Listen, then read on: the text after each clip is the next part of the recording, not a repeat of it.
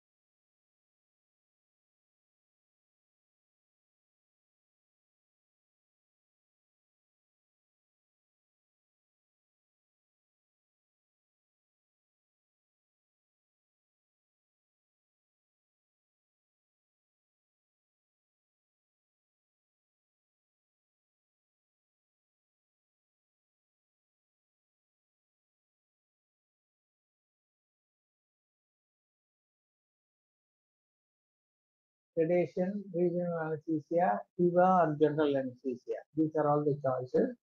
In monitored anesthesia care, the procedure specialists monitor the patient with the help of their staff. So normally an anesthesiologist is not required because the patient is almost fully conscious with very mild sedation, and he will be able to maintain his airway, and he will be able to respond to the calls also. So that is the monitored anesthesia care. Sedation, it can be classified as conscious sedation. This describes a depressed state of consciousness, but patient will be able to respond to commands, maintain his or her own airway, and airway reflexes are well preserved. Then there is a state of deep sedation. If the consciousness is depressed to the extent protective airway reflexes are obtended and airway maintenance becomes necessary, and this definitely requires the presence of an anesthetist who can put in an airway or give a jaw thrust or maintain the head position properly to maintain a patent airway. And patient can easily drift from the state of conscious sedation into deep sedation depending upon his age and sensitivity to drugs and health status, etc. So titration and adjustment of the drug dosage is very important and requires the skill and expertise of the anesthesiologist. Now, total intravenous anesthesia, the drugs used and some adjuncts are often required to maintain a patent airway. And the airway can be maintained by either chin lift, jaw thrust, or oropharyngeal airway, or LMA can be used in a deeply anesthetized patient. Now, procedure suitable for PIVA are lithotripsy, oocyte retrieval, IVF, and fetal reduction surgeries in ultrasound room. General anesthesia with controlled ventilation is the choice in many situations, particularly the patients are undergoing coiling of cerebral aneurysm, etc. in the radiology suite. And in MRI, you must use an MRI compatible anesthesia machine. Not just MRI safe, but it should be MRI compatible. What is the difference between MRI compatible and MRI safe equipment? Rajita. This is a common question they may ask you if you are talking about MRI.